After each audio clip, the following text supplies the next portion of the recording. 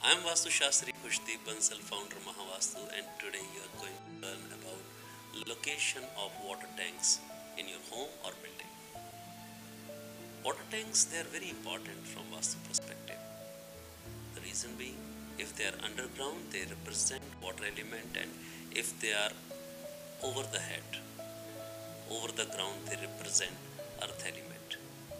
So location of water tank, if it is overhead water tank, then directions are different, and if they are underground, directions are different.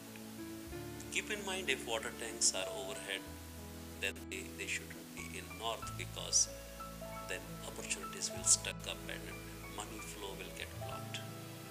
And if water tanks overhead, they are in east direction, they create depression and you lose happiness in your life.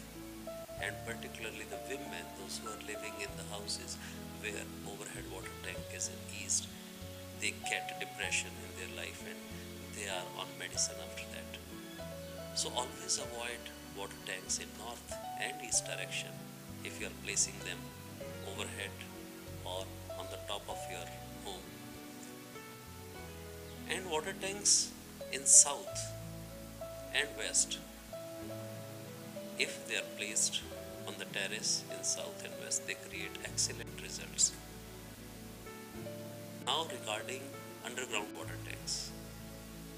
Underground water tanks in north, they bring more health, more money, more opportunities, and if in northeast, that create more positive energy at home, and if water tank in east, that brings more prosperity, more rejuvenation, less anxiety. If underground water tanks are made in south direction, they weakens the fire element in the building, and that causes sleep disorders and anxiety, and apart from that, fire accidents. So you must avoid underground water tanks in south direction, and underground water tanks in the western direction. They are okay, they are average, they don't cause any loss but not much profits. So take care of these small things according to Vastu Shastra and bring more happiness and prosperity in your buildings. Stay tuned.